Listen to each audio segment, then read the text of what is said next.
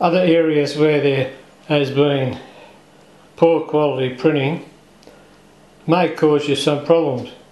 This is the area that holds the belt adjuster.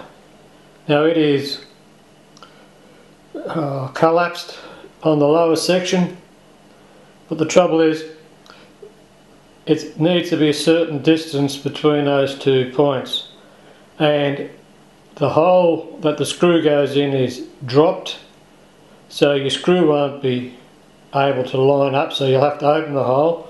Because it's a point, that will then flatten, and so the distance between the 2 faces will be wrong and you'll have to shim it up. So you need to look at all these areas first.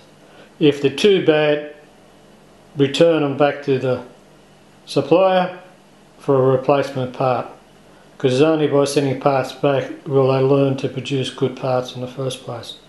So I'll just file that down and make up a shim, but that's why you need to inspect all the parts to see if they are suitable and long lasting.